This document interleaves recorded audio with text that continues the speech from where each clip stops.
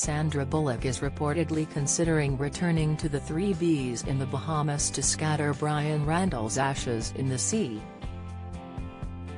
It comes after the Oscar-winning star's other half died at the age of 57 following a battle with ALS, a rare neurological disease that affects nerve cells, causing loss of muscle control. It was previously reported the location is where both Sandra and Bryan exchanged vows in 2017, just 3 years before his devastating diagnosis with ALS. The place was just so special to them both. They would take over the entire island so they could just be themselves. It was a place where they shared some of their happiest times together and with the kids and friends, a source told the Daily Mail. They would go there for weeks at a time. It holds a lot of meaning and it just makes sense for that to be where she says goodbye to him. Philip Schofield not making return after this morning exit despite pal's help express.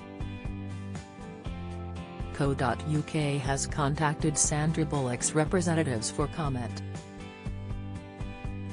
According to the same publication, Sandra and Bryan never married and had exchanged vows in the Bahamas in an intimate ceremony witnessed by friends and family.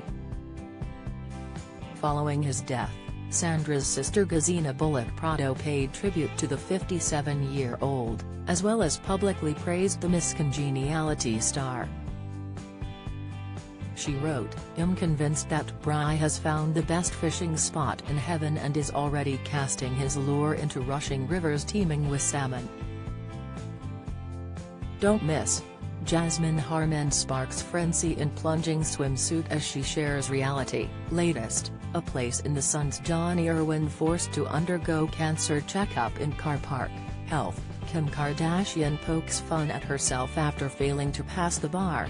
US, ALS is a cruel disease but there is some comfort in knowing he had the best of caretakers in my amazing sister and the band of nurses she assembled who helped her look after him in their home. Rest in peace, Bryan." Sandra began dating Bryan in 2015 and in the same year adopted her second child, daughter Layla. Their relationship developed, and he became a loving co-parent for her two children, Louie and Layla, now ages 13 and 11. On Red Table Talk in December 2021, the on-screen star opened up about the prospect of getting married again. "I don't want to say do it like I do it, but I don't need a paper to be a devoted partner, devoted mother," she stated. "I don't need to be told to weather a storm with a good man."